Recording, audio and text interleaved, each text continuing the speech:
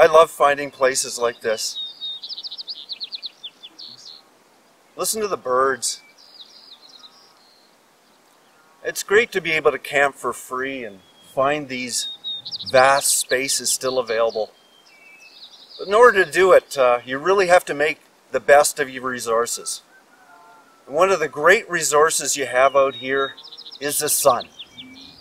Being able to capture that sunlight and convert it to energy is one of the real bonuses of a system for camping in the backwoods. And so this time I'm going to talk more about the solar system I have on my trailer, what works for me, and I hope you enjoy.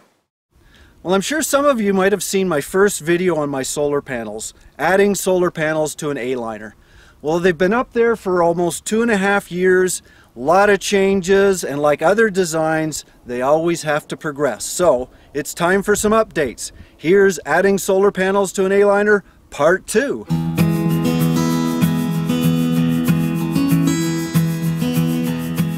With any new design or experiment, there's always that need for continuous improvement. And that's what I want to show here. What you're going to see is clips for over the last few months as I've upgraded this design.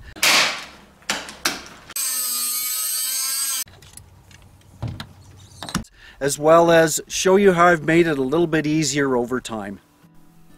A-liners and other A-frame campers have a big advantage over their larger cousins due to their compact design. The slope of the roof is perfect for North American sun. But the trade-off is that the fold-up roof will only hold so much extra weight before it is hard to lift. That's the reason I chose lightweight flexible panels and not the heavier glass panels for the roof of my A-liner. I also added a frame-mounted controller and 2 deep cycle batteries for power storage.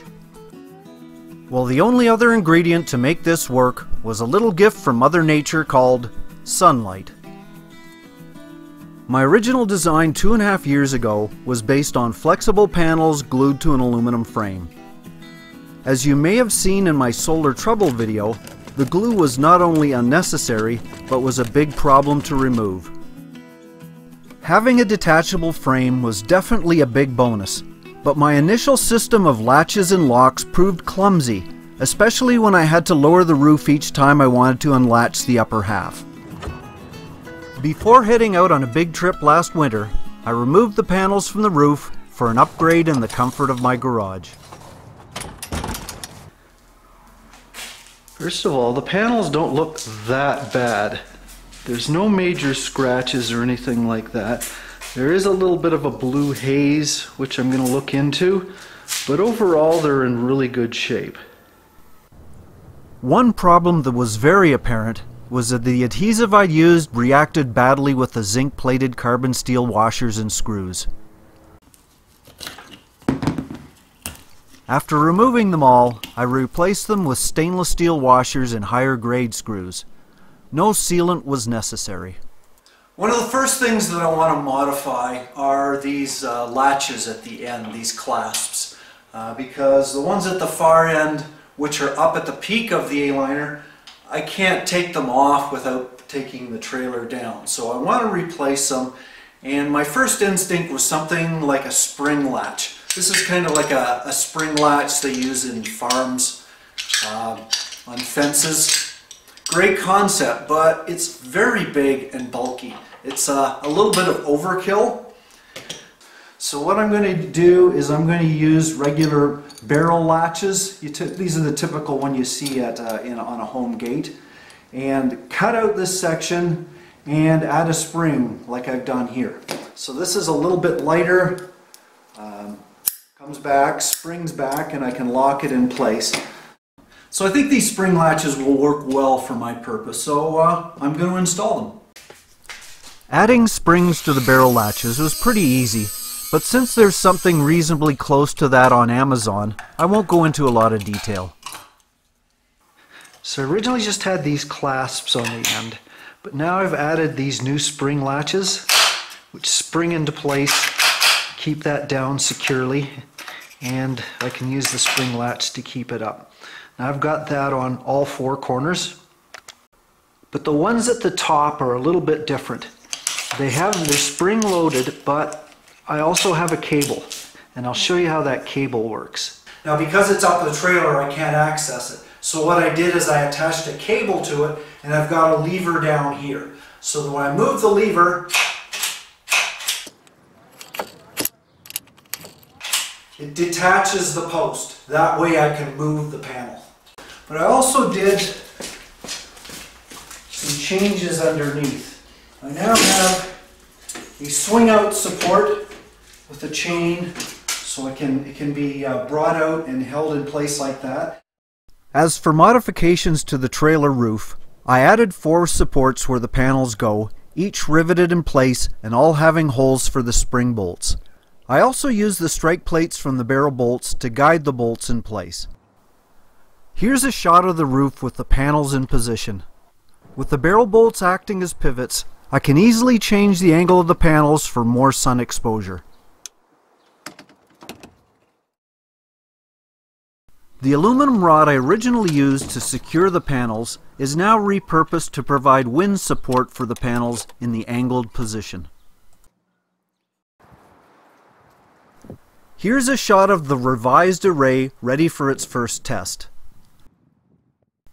A bungee cord stops the leg support from flopping around when it is not in use. The only thing missing is the big road trip to see how well it performs. So when the morning sun's at the side, I just come up here, hit the latch, this one, undo the bungee, and put in the lock. There. Now it gets the morning sun. At noon you can lay it flat.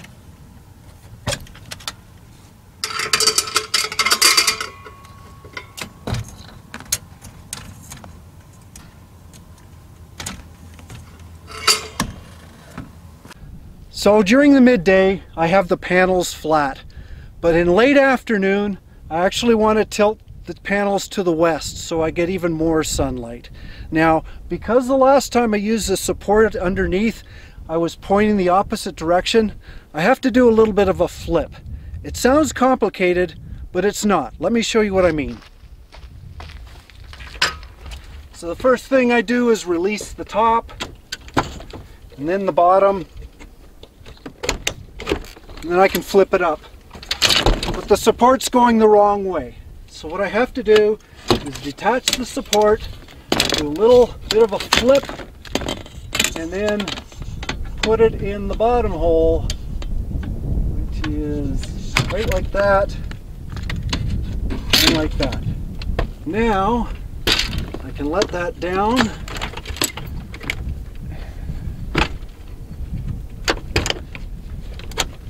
And open up the other side.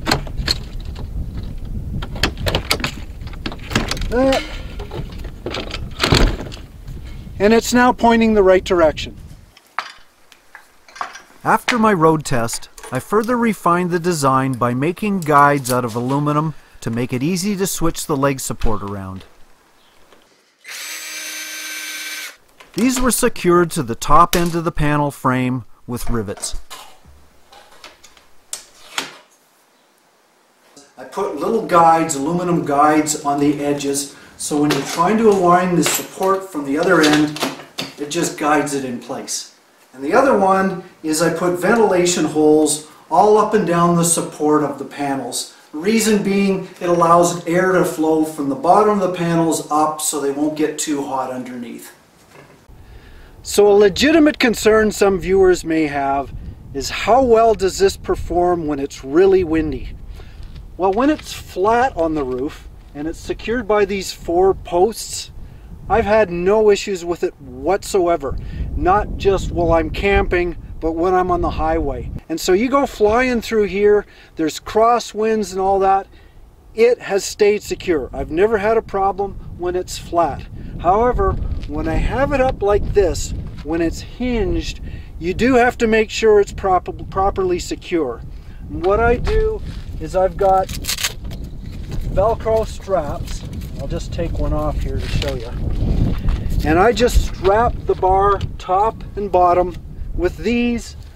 The midpoint is no issue, but when it's strapped here and it's strapped here, you shouldn't have any problems. And believe me, I know, because I've been through some really nasty windstorms. Having flexible panels on the roof of an A-liner is no problem at all. They're streamlined, they're secure, they don't flap or anything like that. I know there's a popular travel couple that really put down the flexible panels, but they had a motor home. They were really high, they glued them, and they were scraping branches. But an A-frame is low profile. It's perfect for flexible panels. Another advantage of my original design is I made it so the panels could come off, and I had 20 extra feet of cable so I could put it on a picnic table or away from a tree or whatever. And I would just wrap the extra cable around the propane tank. Well, I thought of a better idea, and that was an extension cord. It's 20 feet of cable with the solar connectors, and all I have to do is disconnect these two connectors, add the extension cord, and I can do the same thing. But I don't have to leave it on the propane tank. I can store it safely indoors instead. As mentioned in some of my other videos, one of my panels failed and I had to replace it. And I'm not really happy with that. A solar panel, I don't care what type it was, should not fail after just 2 years. So I've got a little bit of research, and I'm going to be talking to some manufacturers and find out why that happens, because I certainly don't want it to happen again. When you're depending on solar energy, when you're traveling, failure is not an option. The panel failure will be discussed in another video, but I did take this opportunity for another improvement, switching out the old 10 amp controller with a new 20 amp one. The new panel was much more efficient at generating amps, whereas the old one never peaked beyond 8 amps combined. It's good to see these panels are improving in efficiency. I know every A-frame has a different configuration on the roof.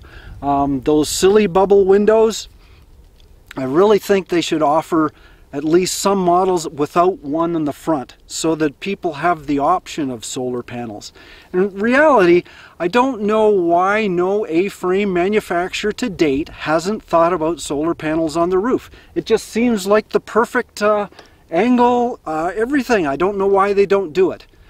Anyway, it's worked well for me. I think it'll work well for you. Probably you're going to have a little different design than I have, and guaranteed I've got a few tweaks I still want to do with mine as well. So mostly what I talked about in this video is the mechanics of my own personal setup. I really didn't talk about performance or how well the panels do over time, so that's going to be the next video. Well, I hope you enjoyed this video, and check out my other ones as well. I've always got more ideas, so always check back.